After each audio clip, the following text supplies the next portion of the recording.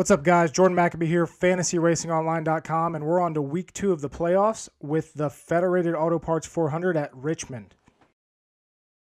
Richmond Raceway, it is a 3/4 of a mile track, 400 miles on Saturday night, which means, or 400 laps on Saturday night, which means 300-mile race. Relatively quick race, and we tend to see two dominators at this racetrack. So Richmond is a short, flat track. We're looking at similar tracks. To look at similar tracks with Richmond, we're looking at Phoenix. We're looking at New Hampshire. You can throw in Martinsville. You can throw in Nashville, but they really don't compare that well. Yes, they're flat, but they don't compare that well. Especially, I'd say Martinsville is even less just because of, it's just, if I was going to throw either one in, I would probably lean a little bit more toward Nashville than I would Martinsville. But we have a lot of data for Richmond. We have a lot of data with Phoenix. We have a lot of data with New Hampshire. There's really no reason to go outside of those three. The thing with these short, flat tracks, if you watched my other video this week, or if you listened to Stacking Denny's this week, the podcast, if you haven't, make sure you do. These are predictable races. These aren't crazy races. We don't see a lot of crazy stuff happening. We don't see surprise dominators come out of nowhere. The only surprise we have is something like New Hampshire this year when they started the race in the rain and Martin Truex Jr. and Kyle Busch wrecked on lap 2 or whatever it was. That's the biggest surprise that we have at these races. We just don't really see that much, especially when it comes to dominators. So you can go back to the first Richmond race this year. Alex Bowman typically doesn't perform well at short flat tracks. He ended up winning here at Richmond, but he didn't dominate. He led 10 laps. That's not dominating. And those are the only 10 laps he's led over the last 2 years at short flat tracks. I will note that he had 27 fastest laps in that race, so he wasn't awful. But it's just it's not. The two dominators in the first Richmond race were Martin Truex Jr., Denny Hamlin, and we can pretty much expect the same thing to happen Saturday night in this race as well. Obviously, we have, looking at the starting lineup here, we have Kyle Larson on the pole, and then we have Hamlin and Truex second and third. Yes, Kyle Larson could lead some laps. He typically doesn't run very well at these short flat tracks, and we'll get into this when we get into the full breakdown. We got Logano, who could end up dominating some, Brad Keselowski. But really, when looking at dominators, we're focused. It's a lot easier to be hyper-focused on dominators this week than it is other races because we just know who's good here, and all the numbers prove it. So let's take a look at 750 horsepower data on this season. So 8 races so far. Let me get a list of those included in this data set real quick. I don't know them off the top of my head. We got Phoenix, we got Martinsville, we got Darlington, Dover, Richmond, Nashville, Loudon, and Darlington 2. So those are the 8 races that are included in this. Best average running position, Denny Hamlin, 4.6. Next best is Kyle Larson and Kevin Harvick at 7.8. Joey Logano, 7.9. Ryan Blaney, 8.0. Chase Elliott, 9.2. Martin Truex Jr., 9.4. William Byron, 9.7. When we sort by average finish, Kyle Larson, number 1 at 5.5. Joey Logano, 6.4. Denny Hamlin, 6.6. Got Truex and Harvick right there in the 8s. Those are the only ones that are sub 10.0 this season in the 750 horsepower package. Narrowing that down to just flat tracks, so just similar tracks to Richmond. This data set, 3 races. We got the first Phoenix race, we got the first Richmond race, and the New Hampshire race. Remember, Martin Truex Jr. and Kyle Busch both had issues in that New Hampshire race, so their numbers are going to be a little bit off. But average running position this year on these short flats, Denny Hamlin, Brad Keselowski, Kevin Harvick, Ryan Blaney, Christopher Bell, Joey Logano, Martin Truex Jr. We know who's good at these racetracks. Best average finish, Joey Logano, 3.0. Denny Hamlin, Christopher Bell, both 5.0. Truex at 6.0. Eric Almirola, 6.0. You remember back to New Hampshire. A lot of talk about Almirola before that. He ended up winning it.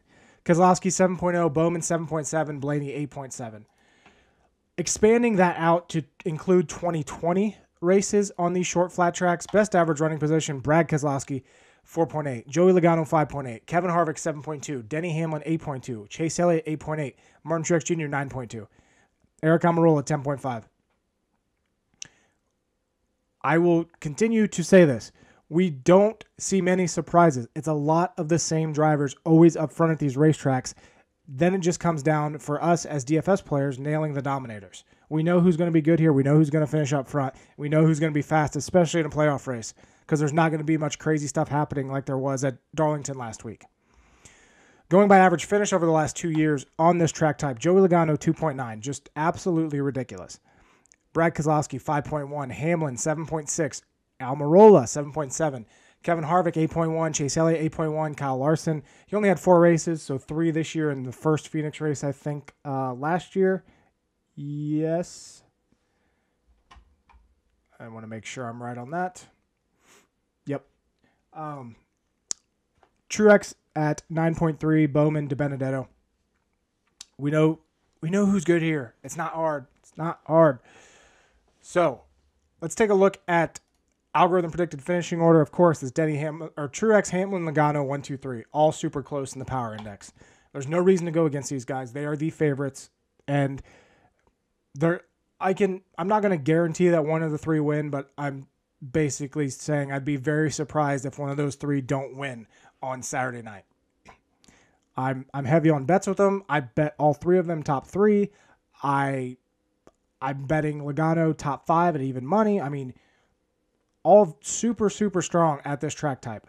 Algorithm says Harvick's 4th, Larson 5th, Keselowski 6th, Elliott 7th, Kyle Busch 8th, Ryan Blaney 9th, Eric Almirola 10th.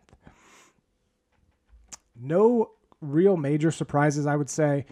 Obviously, some of these other guys have higher upside than the algorithm, has them predicted. Christopher Bell comes to mind. Austin Dillon has been strong here at Richmond before. Alex Bowman. But for the most part, we know who should finish up front, and we just don't see crazy stuff happen at Richmond. So let's just go ahead and get right into this breakdown because, Richmond, I don't like spending a lot of time really discussing the other parts of Richmond. It's not worth it.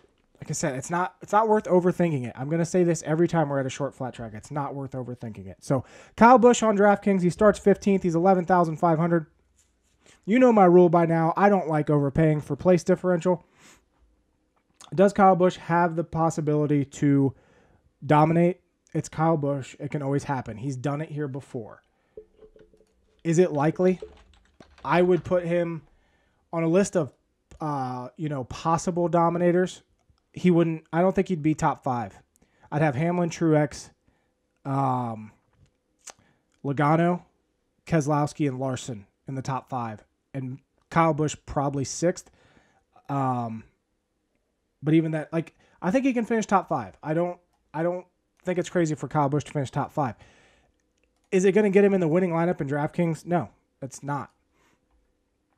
Not to mention he's not good in this 750 package. This isn't just a small, few races that he's having issues. This is a widespread problem for him this season. 8 races.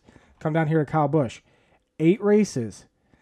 Average running position of 14.9, average finish of 19.5. He's obviously better than that. He has upside, but he doesn't have dominating upside, in my opinion. We're just not seeing it. He finished 3rd at Darlington in the first race. That is his only top 5 in the 750 package this year. 10th at Martinsville, 8th at Richmond, 11th at Nashville. Those aren't Kyle Busch numbers. He's better than that. But in this package, he just struggles. Now, like I said, I think he can get up there, and I think that he can challenge for possibly a top 5, but I don't think that gets him into the optimal without dominating. So I'm not going to have a lot of Kyle Busch on Saturday night. I'll say that right now. And in high dollar, I'm not going to have any because the upside of him getting 10 place differential points doesn't equal the upside of 400 laps and potentially Joey Logano, Denny Hamlin, Martin Truex Jr. leading 100 of them. It doesn't work out. Math doesn't work out, and I don't see it happening. So I don't like overpaying for place differential, and that's worked for me quite a bit for these top guys in the past. So I'm going to stick to it. There's no reason to go against it. Chase Elliott's next. He starts 13th. He's 11,200. Chase Elliott's going to be a top 10 car with top 5 upside, and that's about it. Similar to Kyle Busch, I don't see him dominating. So Chase Elliott this year, let's just look at the last 2 years of flat track data. Chase Elliott, average running position at 8.8, average finish of 8.1. Those numbers of laps led and fastest laps have a lot, is heavily weighted toward his Phoenix races and not Martinsville, but he had the 2 Phoenix races last year. He had 113 fastest laps. That means he has 130. Wow, 38. It's not. I can't even blame the time. I'm not tired. It's the middle of the day, but my math is off. I have too much other stuff on my mind. But Chase Elliott just doesn't. He's going to get at max probably about 15 fastest laps, and he's probably not going to lead much. Can he finish top 5? Absolutely. It's Chase Elliott. Is it a guarantee? No. Do I want to overpay? Do I want to pay $11,200 for a guy starting 13th that just has top 5 upside and isn't going to dominate? No. That's just not. Again, it's like Kyle Busch. Same exact opinion with Chase Elliott here. Just don't see the upside. Kyle Larson's on the pole. He's 11,000. This is interesting because he struggled at this. He's struggled according to Kyle Larson standards at this track type. He's won here at Richmond before, but he's never put up any dominating effort. And obviously, he hasn't been in the best equipment. But he led 53 laps in that race that he won. Let me pull up, looking at, let's just take a look at this. 2020 and 2021 short flat tracks. Kyle Larson, 67 fastest laps, 3 laps led, over 4 races. Go into the actual races where he got those fastest laps. 45 of those was at Phoenix this year. 45 of 67. So 22 over the other 3 races. It's a 0 in the first Phoenix race, 10 at Richmond this year, and 12 at Loudon. I'm seeing that's normal. The thing is, and the reason I don't mind going with Larson in tournaments, maybe being overweight or at least a little bit overweight, is because it's Kyle Larson. All the numbers say that Kyle Larson, this isn't the time to pick him on the pole and overpriced. I have mentioned quite a few times that you should zig while everybody else zags. Do I think Logano, Hamlin, and Truex will outscore Kyle Larson on Saturday night? Absolutely. But is there upside with Kyle Larson to possibly surprise dominate this race? Yes, it's Kyle Larson. What if he gets the setup, or they migrate the setup from Alex Bowman's car earlier this year at Richmond to Kyle Larson's car, and he has the track position to start. It's hard to pass, and he goes out there and he leads 100 laps and gets 40 fastest laps. I still think he finishes top 5. That brings the gap a little bit closer with Logano, Hamlin, Truex. Not to mention, if he leads a bunch of laps, it takes away the time for those other 3 to get those fastest laps.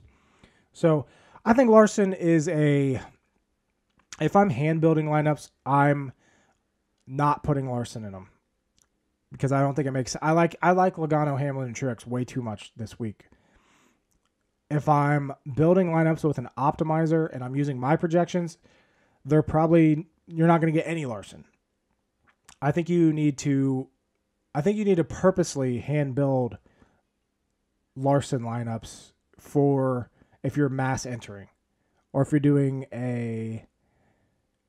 single entry or something. I don't think Larson's going to be too. He's still going to get ownership because it's Kyle Larson. But I would put the chances of him.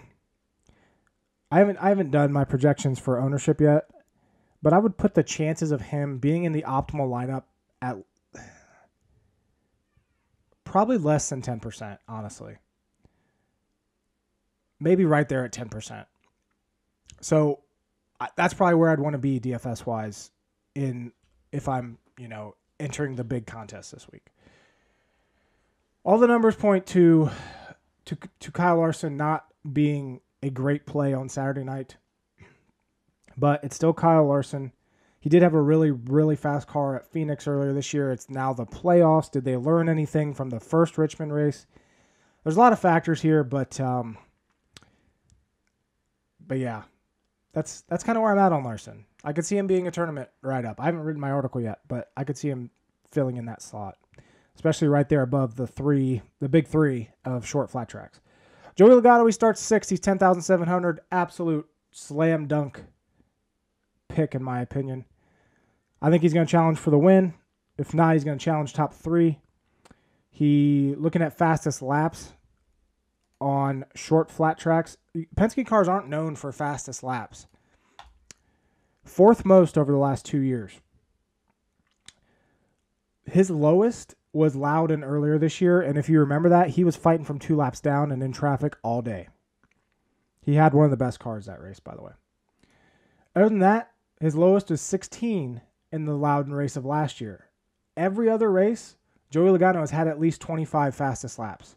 Phoenix, the 2 Phoenix races last year, the Richmond race last year, the Phoenix race this year, the Richmond race this year. He's had over 25 or more fastest laps. So I think you need to basically pencil him in for at least 25 fastest laps, because all the numbers point to that. This is his best track type. He's starting 6th. He can win. I think there's no reason to not have a good amount of Joey Logano this week.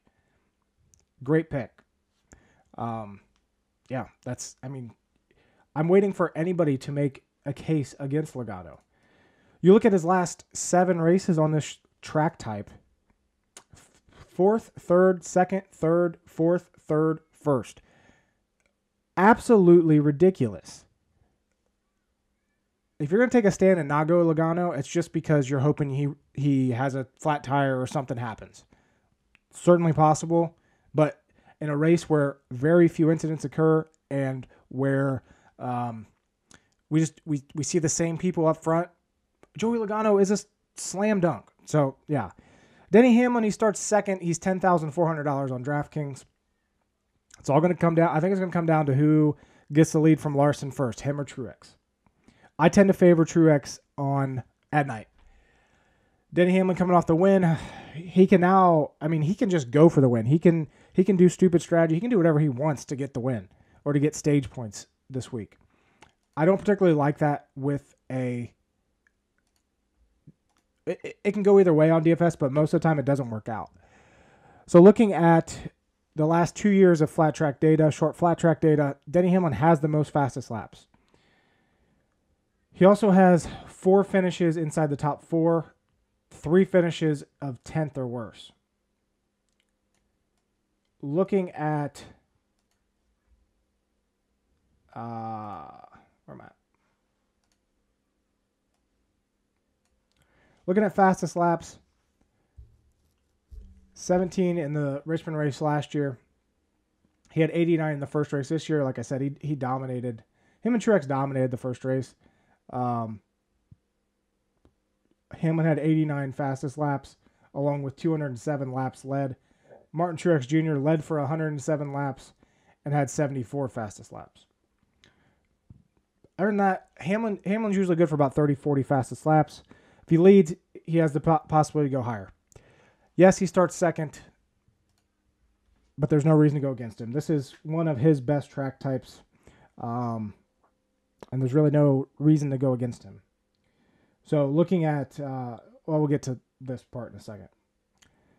Martin Truex Jr. starts third. He's 10,200. He's going to be a very popular pick, and he should be because this is his best track type. He's best at night. He finished second here last year. He's finished third or better in 3 of the last 7 short flat tracks. He 5th most fastest laps. Solid amount of laps led. Looking at fastest laps, the only concern you have to have is Truex has actually disappointed quite a bit over the last 2 years. So he had 52 fastest laps at Phoenix this year. He had 74 in the first Richmond race. Other than that, 16 or lower in the other 5 short flat tracks. If you're going to take a stand on Truex this week, I think you go underweight on him. You build a lineup with Logano and Hamlin or something like that. Because I think the optimal build is going to come at 2 of these 3 guys right here: Joey Logano, Denny Hamlin, Martin Truex Jr. Maybe even all 3, depending on how it all shakes out. But Truex starting third, he's 10,200. He should be the highest owned. I'm going to guess he's going to be the highest owned of these 3. He might be the highest owned on the slate, to be honest with you. So I would probably go underweight, but still have plenty of exposure. I mean, it's Martin Truex Jr. I've been saying for the last 2 weeks that I think he's going to win this race. The thing with Truex, I mentioned the disappointment in fastest laps over the last 7 short flat track races. Richmond's different, though. Truex is really, really, really good at Richmond. Since 2017, looking at the number of fastest laps, and I'll type this out so it's actually on the screen. Most fastest laps per race.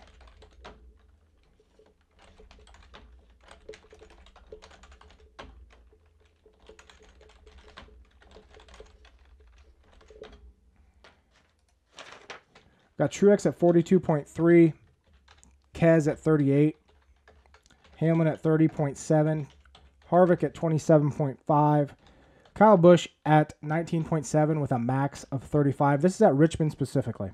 So we're looking at since 2017, not counting 2019. So 2017, 2018, 2020, 2021.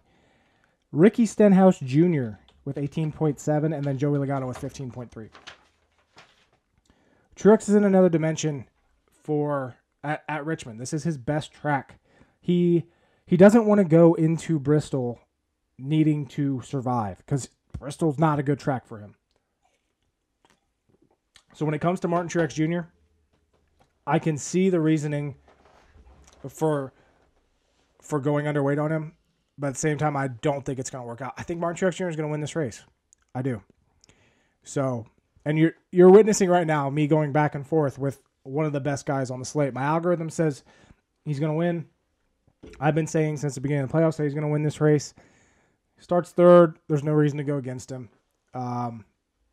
But if you want to justify it, if you want to take a stand on one of these higher guys, that's the point I would make, and that's what I would stick with for shorter flat tracks, is that he's disappointed in pretty much everything except for Phoenix earlier this year that he won and the first Richmond race.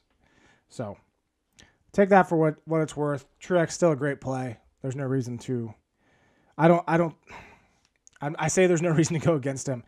Overall, there's no reason to go against him. It's just whether you want to take that strategy or not. William Byron, he starts 14th. He's $9,900 on DraftKings. He's not great at this track type. He's not bad. He's not great. So looking over the last 2020 through 2021, William Byron has an average finish of 12.4 and an average running position 12.4 on this track type. He has never finished better than 7th. His best finish came this year at Richmond, where he finished 7th. Now, does he have dominator potential? Fastest laps. He's never had more than 7 at a short flat track. Short flat tracks have a lot of laps. 0 laps led over the last 2 years for William Byron. I don't see the point in paying up for William Byron at $9,900 for a top 10 finish when he starts 14th. I just don't get it. Obviously, he's relatively safe. He could get a top 5.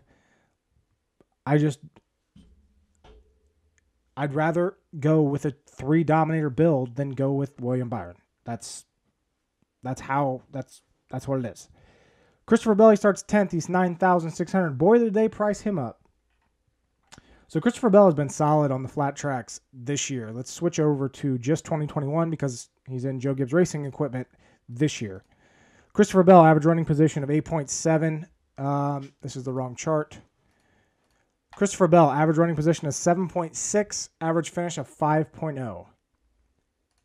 He finished 9th at Phoenix this year. He finished 4th at Richmond, and he finished 2nd at Loudon. Now, he starts 10th. He has top 5 upside for sure. Does that get him into the optimal lineup? Not without some dominator points. Does he get up there and lead laps? Taking a look at fastest laps this year, he had 10 at Phoenix. He had 11 at Richmond. He had 20 at Loudon. That's borderline if he gets 20. Laps led on this track type over the last 2 years, 7 races, 0 laps led. Can he get up there and lead? Yes. Can he finish top 5? Yes. I'd say top 5 is significantly more likely than Christopher Bell leading a significant portion of this race. And I'm not sure we get a ton of fastest laps out of him. At $9,600, this is definitely a tournament play for me. If you're trying to get off Keselowski, who we'll talk about in a second, if you're trying to get off Keselowski, yes, you could go up to Bell. I don't hate it. I'd probably prefer Harvick over Bell. But Bell is strong as well. With a little bit of upside. $9,600, that's just tough. $9,600 tough. I could see it working out in a 1 dominator race. If Denny Hamlin goes out and leads 300 laps on Saturday night, that's a better chance for Christopher Bell to get into the optimal, as opposed to if Denny Hamlin and Joey Logano lead 150 laps apiece. So that's kind of where it's at with Bell. Brad Keselowski, 9,300. He starts 7th. Love this play, and I think a lot of other people are going to as well. Yes, you can make the case for Keselowski that he's not himself right now. He's not finishing where we expect Brad Keselowski to finish. We're now in the playoffs. He's coming off a very good 7th place finish at Darlington. And let's not forget, short flat tracks are where Penske really excels. Like I said, Penske does not get fastest laps. Take a look at the last 2 years of short flat tracks. Number 2, Brad Keselowski, 236. More than Harvick, more than Logano, more than Truex over 7 races. This year he had 36 at Loudon. He had 11 at Richmond, 14 at Phoenix. He had 44 at Richmond last year, which that was the race that he dominated. He led 192 laps in that race. He led 184 at Loudon last year. He had 54 fastest laps. He had 47 fastest laps in the championship race at Phoenix last year. 30 in the first one. I think Keselowski's going to be good for a top 5 finish and 20 to 30 fastest laps. 15 to 25, 15 to 30 fastest laps. Since 2017, he has the 2nd most fastest laps at Richmond. At $9,300, how popular is he? I think he's a cash play, honestly. And does that give you the opportunity to go underweight on him in these big tournaments? Absolutely. Just because he dominated this race last year and only put up 44 fastest laps. 11 in the first Richmond race. If he has another dud like that and finishes 10th. Keselowski's a great play. Don't get me wrong. My projections are going to be high on him, I assume. He has, top 3. He could win this race. But if we're talking strategy, you have to consider going underweight on Keselowski because he's probably going to be high 30% owned. Maybe, I don't know. Like I said, I haven't ran my projections for ownership yet. But I think he's going to get quite a bit of exposure at that price, starting 7th. So I don't mind pivoting off of Kez down to Harvick, down to Bowman, or even pairing them with each other. But, Kez is a ton of upside. And again, don't overthink this. He's still a top 5 car. Numbers say he should put up, 15 to 30 fastest laps. What I'm saying there is don't go, if you want to take a strategy play, don't go significantly underweight. Like go a little bit underweight and just pivot to someone else. You don't need to go crazy underweight. You don't need to fade Keselowski at one of his best tracks. That's all I'm saying there. Kevin Harvick, he starts 5th. He's $9,100. This is intriguing. Definite tournament play here with Kevin Harvick. Stuart Haas is good in the 750 package. Over the last 2 years as short, flat tracks, Harvick has the 3rd most fastest laps. He has an average running position of 7.2, an average finish of 8.1. Looking just at this year's flat tracks, believe it or not, Kevin Harvick has as many fastest laps as Kyle Larson, almost as many fastest laps as Joey Logano. He has an average running position of 6.5, which is 3rd best. Looking at where he got those fastest laps, 11 at Phoenix, 11 at Richmond, and 44 at New Hampshire. I think Harvick's going to be good for 15, 20 at least fastest laps on Saturday night. And if he goes under-owned, if people are going to Keselowski over him, people are going to Bowman over him, I'd rather be overweight on Kevin Harvick. Definite tournament play, definite guy to be overweight on, starting 5th. Alex Bowman, he starts 12th. He's $8,900. It'll be interesting to see how the DFS community responds to Alex Bowman winning this last race. He had a very good car. He had the 4th best average speed in that race. That wasn't normal. We don't see that out of Alex Bowman very often. You take a look at his numbers on short flat tracks over the last 2 years. Average running position of 12.4, average finish of 11th, 42 fastest laps. Look at it this year. Alex Bowman, average running position 11.9, over 3 races, average finish of 7.7. His finishes this year he won at Richmond. He was 13th at Phoenix, and he was 9th at Loudon. That's about what you can expect on a normal day from Alex Bowman. Did they figure something out here at Richmond last time? Possibly. Certainly could happen again. Would I rather pivot to Kevin Harvick starting 5th than Alex Bowman starting 12th? Yes, I would. That's just me. I could be wrong. Alex Bowman's also dead to me after last weekend. But I understand the upside seen with Alex Bowman. I don't see the continued and the constant. The race at Richmond here, first time around this year, from Alex Bowman, is not normal. It sticks out like a sore thumb. You look at his fastest laps over the last 7 races on this track type. 1, he had 27 at Richmond the first time this year. Loudon, he had 1. Now, Phoenix this year, he had 1. Richmond last year, he had 6. Loudon last year, he had 0. Phoenix championship race last year, he had 4. Phoenix, the first race last year, he had 3. Which one sticks out like a sore thumb? The Richmond race here. So, yeah. Could Alex Bowman replicate that and maybe they figured something out? Yes. Is there enough confidence in Alex Bowman from me to be overweight on him this week and to have him as a tournament play? No. I honestly think he might go over-owned just because he starts 12th and people see the upside than that he won here. I'd rather be on the other side of that. That's just me, though. I understand why they do it, but that's just me. Ryan Blaney is a mystery at this racetrack. nobody can figure out why Ryan Blaney is not good at Richmond. And when I say not good, I mean not good. Not good at all.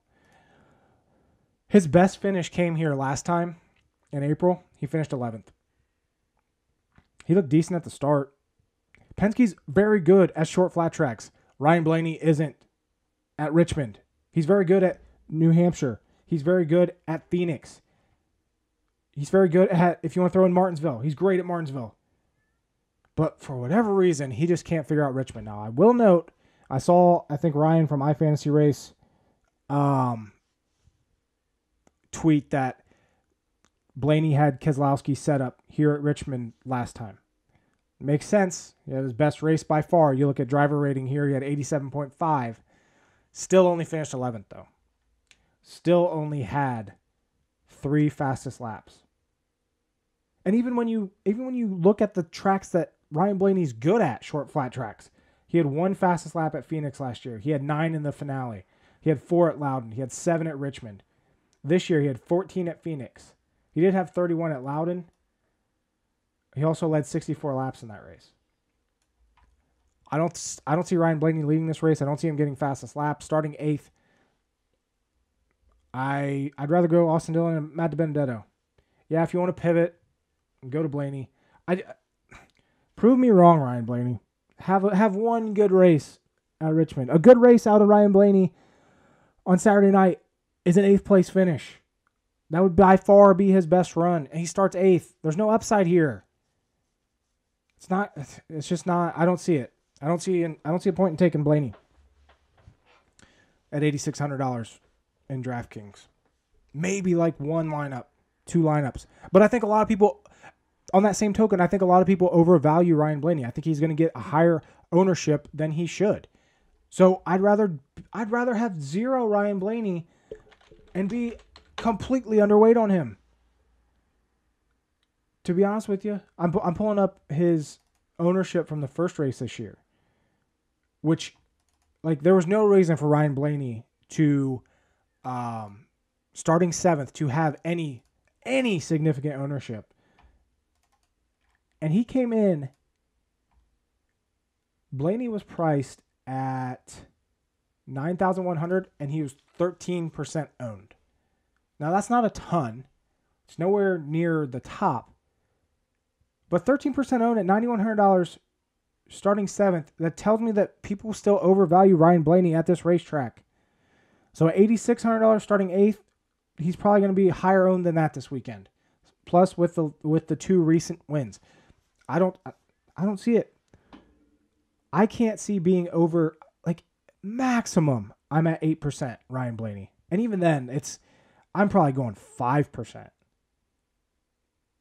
That's my take on Ryan Blaney. I'm sticking to it. Prove me wrong, Ryan Blaney. I'll wait. I'm not going to hold my breath, though. Austin Dillon, he starts 19th. He's $8,400. Solid play. Solid place differential play. I think it's hard to fit him in a lineup, though, at that price, as weird as that sounds. So Austin Dillon here at Richmond, he's very good. As much as I don't like the guy, he's very good at Richmond. Top 10s in 4 of the last 5. 10th here earlier this year. 4th last year. He had the best car in this race last year. Take a look at short flats over the last 2 years. Austin Dillon, this is definitely his best short flat track.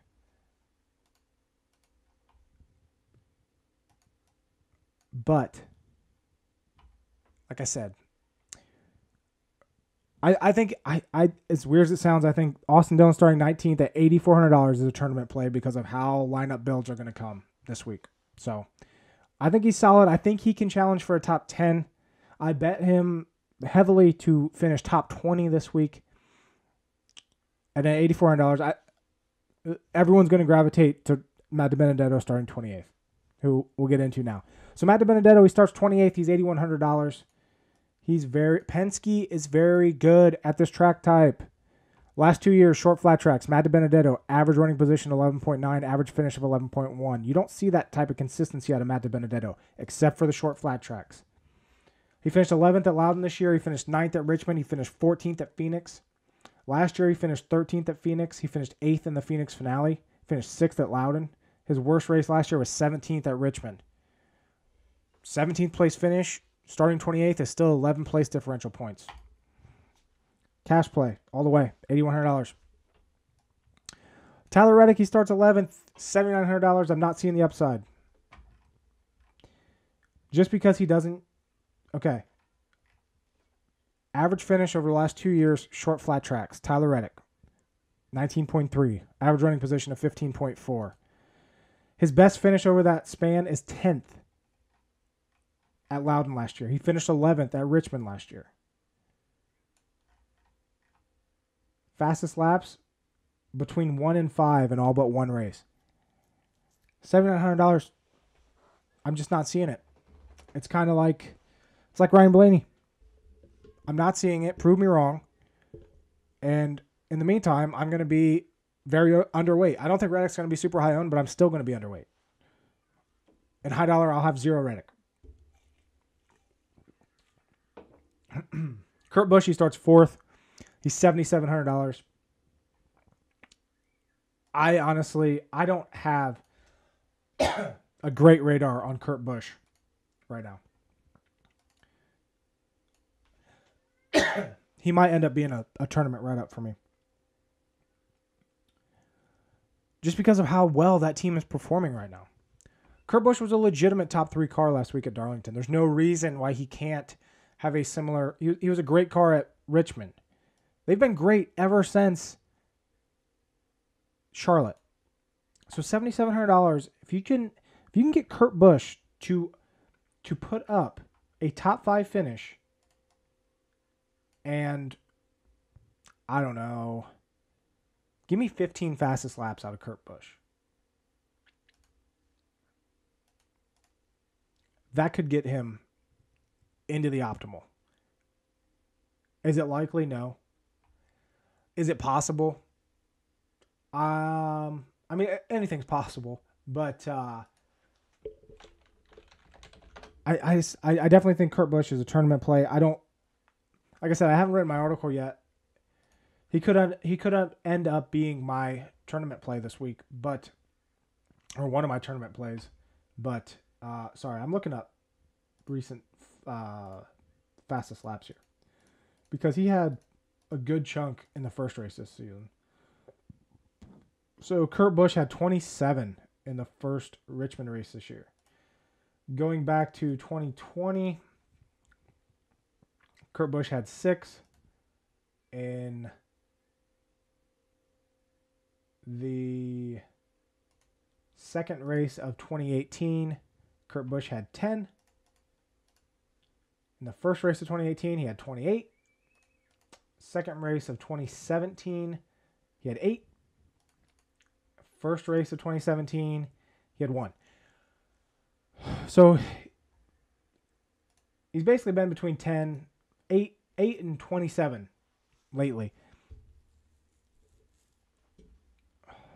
That's tough.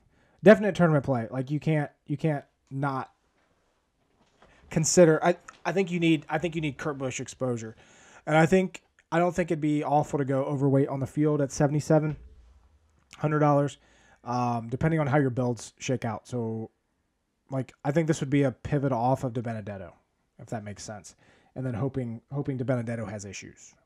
That's where I'm at with Kurt Busch. So Eric Almirola, this is his best track type by far. He starts 9th. He's $7,500. Definite tournament play. He won at New Hampshire this year. Let's take a look at recent short flat track races. Eric Almirola, average finish of 7.7. Average running position of 10.5. Do I think he's going to win again? No. But he finished 6th at Richmond earlier this year. Finished 11th at Phoenix, and that's after issues in the race. He won at New Hampshire. Last year he finished 8th at Richmond. He finished 7th at Loudon. He finished 13th in the Phoenix finale, which nobody was racing except for the championship guys, and he finished 8th in the first Phoenix race last year. He starts 9th, $7,500 tournament play. All the way. I still don't think people value Eric Almirola on this track type. So, again, if I'm looking to pivot off of DiBenedetto, I think a decent option is Eric Almirola or Kurt Busch in this price range. Cole Custer, I think he should be mid-teens. He's another guy that, if you're looking to get off the Almirola chalk, I think is a decent play. Cole Custer, he starts 21st. Looking at the last 2 years of short flat track grid data, like he's been up and down. But Custer finished 9th at Phoenix last year. He finished 8th at Loudon, 14th here at Richmond last year. This year he struggled. He was running top 15, I think, at Phoenix and got put in the wall. That cost me a King of the Speedway seat. Richmond, this year he was 23rd. Loudon, he was 14th. Definitely not a guaranteed move upper, but tournament play for Custer, yes. I could see it. Ross Chastain, exact same thing. Like you're getting into this section where you can make a case for any of them. I'd rather go Almirola in this range or Kurt Busch. And then, the chalk cash play is DiBenedetto. But Buescher, he starts 18th. He's just not great on the short flat tracks. So last 2 years on them, Chris Buescher has an average running position of 23.9, average finish of 22.6. He starts 18th at $7,000. I'd consider it at $6,000. I'm not considering it at $7,000. His best finish on this track type over the last 2 years, 7 races, is 17th. Nope. I'll completely fade Buescher and not think twice about it. Daniel Suarez, he starts 22nd. He's $6,900. Nice. Suarez, 21st at Phoenix this year, 16th at Richmond, 20th at Loudon. I'm not seeing major upside here, and I really like Stenhouse or Eric Jones better. If you want to pivot, I think Suarez is a decent pivot option. Richmond isn't a bad track for him. When he was in good equipment, depending on who you ask. Top 17 in 7 of his 8 starts here. The only bad one being the Gaunt brothers race. So Suarez, yes, safe. I'd still rather go Stenhouse or Jones, to be honest with you. But Suarez could be a decent option as well. Ricky Stenhouse Jr. Been waiting to talk about him for a while. So he did not do good at Phoenix last year. Looking at 2020 to 2021 short flat track data. Last 7 races, average running position 18.4, average finish is 17.9. His other 5 races on short flat tracks, 14th, 18th, 12th, 17th, 15th. Pretty solid. Even better, I touched on it a little bit earlier. For some reason, he gets fastest laps here at Richmond on a regular basis. So, since 2017, taking out 2019, Ricky Stenhouse Jr. averages the 6th most fastest laps at Richmond. He averages almost as many fastest laps as Kyle Busch. He averages more fastest laps than Joey Logano. Looking at, if you take away 2017 and just go 2018, skip 2019, hit 2020 and 2021, and go average fastest laps, Ricky Stenhouse Jr. is at 26.8. For comparison, Martin Truex Jr. is at 40. Keselowski's at 23. Harvick's at 30. Denny Hamlin's at 36. Kyle Busch at 24. 2018, race number 1 at Richmond, Ricky Stenhouse Jr. had 39 fastest laps. 2018, race number 2, he had 19. 2020, he had 31. Earlier this year, he had 18. The last 4 relevant Richmond races, Ricky Stenhouse Jr. has 18 or more fastest laps in every single one of them. You throw in the 2019 races, he had 20 fastest laps in the second one and only 2 in the first one. 5 of the last 6 Richmond races, Ricky Stenhouse Jr. has had 18 or more fastest laps each race. He starts 23rd. He has top 15 finishing potential, and he seems to regularly get fastest laps. I love Ricky Stenhouse Jr. in DraftKings this weekend at $6,700. Give me all that.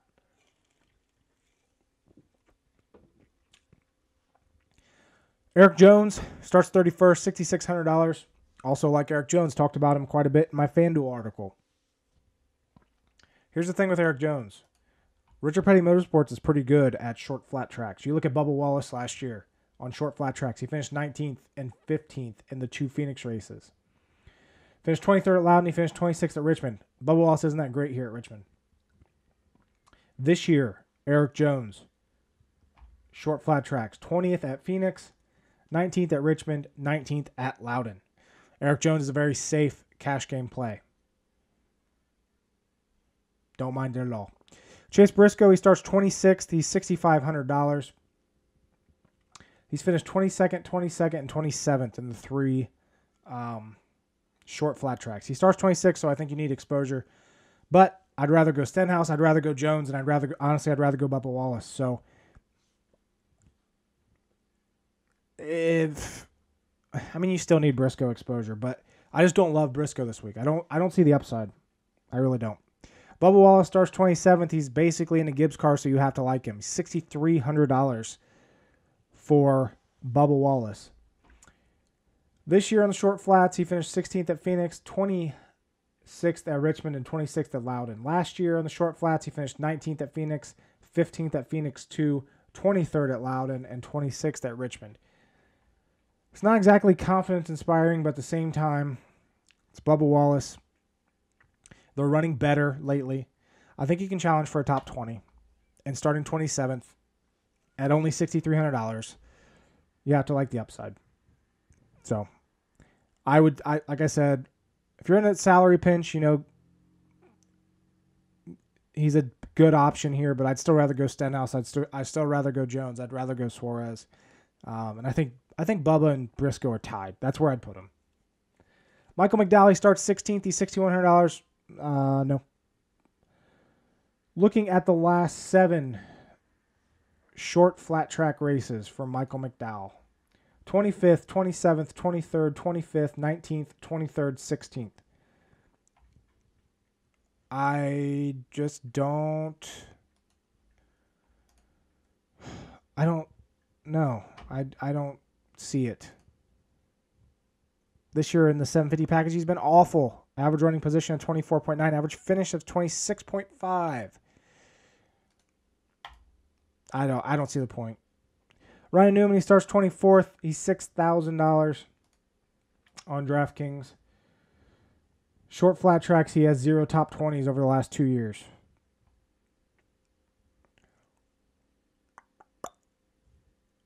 Should I leave it at that? Here at Richmond, specifically, 30th. See, this isn't 2019 Ryan Newman, though. I'd rather be underweight on Newman than overweight. He proved me wrong last week at Darlington. Could have happened again, absolutely. I just don't.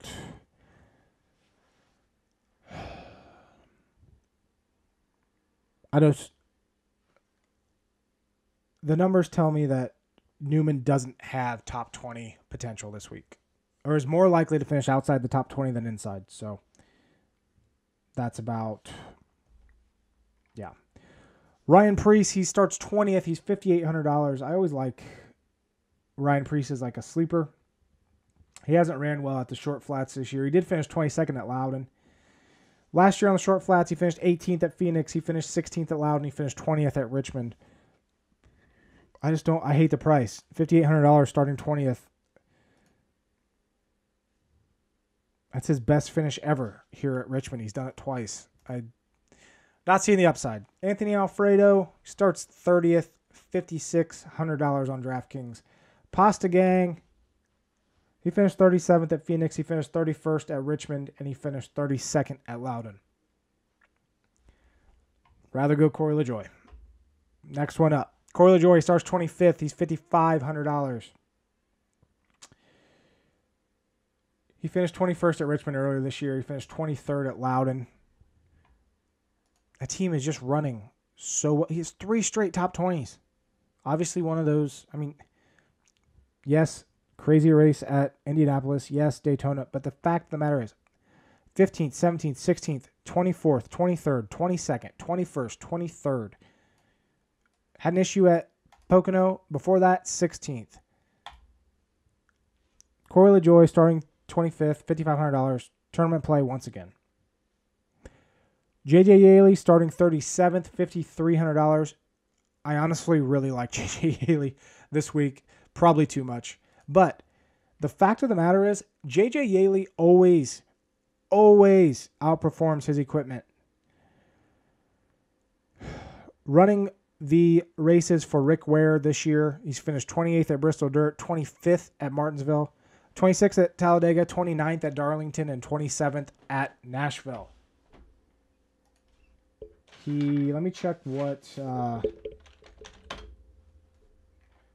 car he's in to make sure. He starts dead last, so you have to like that with Yaley. Starts dead last. He's in the 53, and it has sponsorship. Go back to last year with Yaley. Just trying to look. 34th here at Richmond. 29th at New Hampshire. This is back. He's still driving the 27th here, but just looking. 26th at Phoenix. 31st at Martinsville, if you want to throw that in there. 29th at Loudon. I think I said that.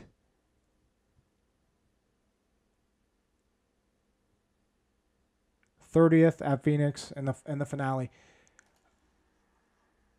If J.J. Yaley finishes top 30, which honest, it's not crazy to think about. My computer's taking forever here. It's not crazy to think about J.J. Yaley actually finishing top 30, just because of how much he doesn't overdrive his equipment. He's just, if someone has an issue, he moves up. And that's just how it is. If 3 cars have an issue on Saturday night, J.J. Yaley could move up to, because you have to think between the back markers.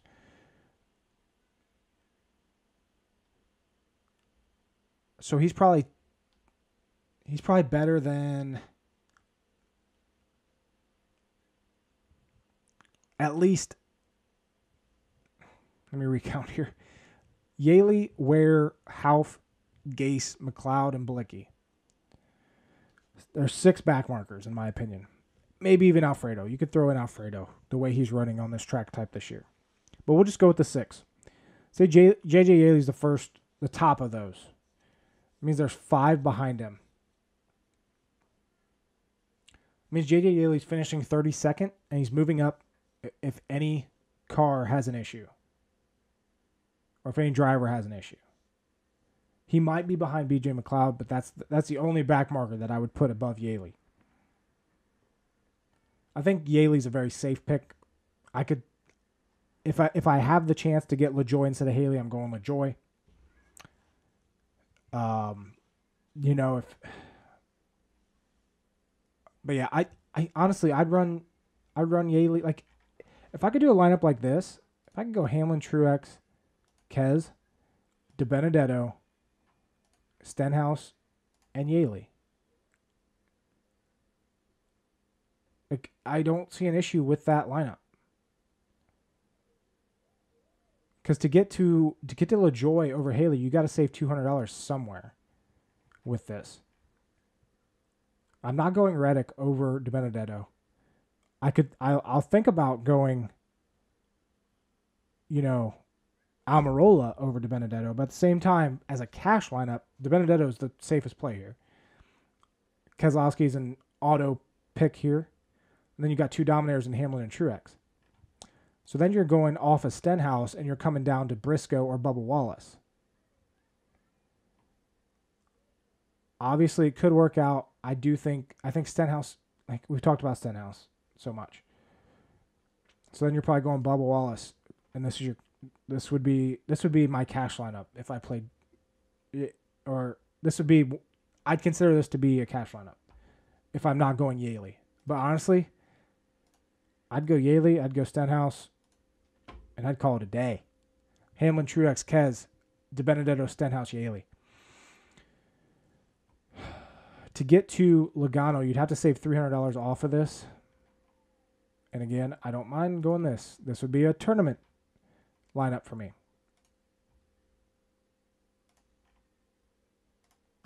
Logano, Truex, Kez, Almirola, Stenhouse, LaJoy.